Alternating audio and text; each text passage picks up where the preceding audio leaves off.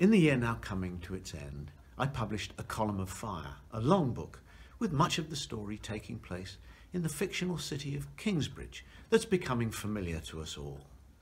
On my book tour, I met thousands of readers, and I want to thank you all for your enthusiasm and for making A Column of Fire a #1 bestseller in so many different languages. In the new year, I'm looking forward to getting down to writing a new story. Meanwhile, I wish a happy holiday season to readers of all religions, not forgetting those of no religion at all.